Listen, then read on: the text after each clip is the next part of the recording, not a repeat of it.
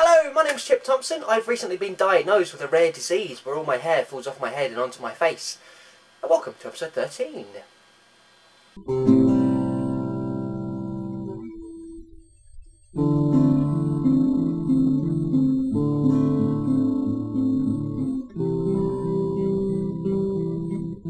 So, seeing as we're now officially halfway through the year, give or take a week or three, I thought it was about time that I looked back at the cinema's releases of 2012 and decided on my top 5 of the year so far.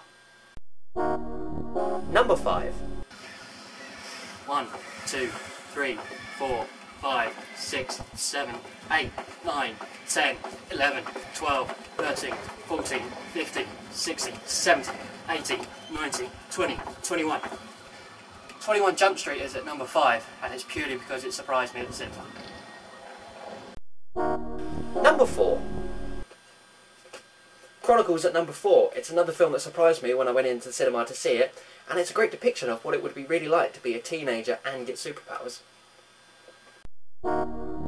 Number 3. And at number 3, it's Cabin in the Woods. I know this is a movie cliche, but it's a film that split a lot of people, and I personally fell on the side that bloody loved it. Number 2. At number 2 is Steve McQueen's Shame, a fantastic performance by Michael Fassbender, and although it's not the easiest film to watch, it is absolutely brilliant. Oh, your butt is like white chocolate melted sausage. And at number 1. And unsurprisingly, the number 1 film of the year so far is The Avengers, because it's blatantly the best superhero film ever made, until The Dark Knight Rises comes out, and it's just a really enjoyable family film full of superhero fun. Puny Flogger! So those are my top 5 films of the year so far, and I have to admit, it's not a great list. It's a good list, but it's not great. I think looking back at 2011, there were so many good films. I mean, not just blockbusters, but British film as well, and smaller sort of independent stuff.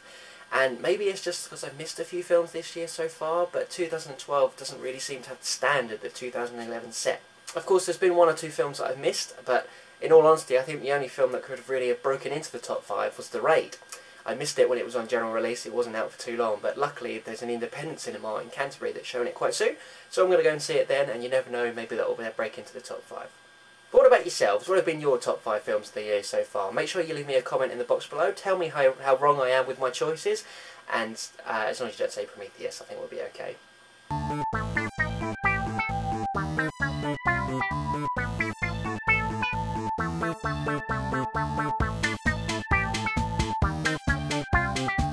Well, that's it for another week. Be sure to like this video, leave a comment and subscribe to the channel. I'm off to go and see The Amazing Spider-Man and probably not think it's as good as the 2 Sam Raimi films, because Sam Raimi only made 2 Spider-Man films.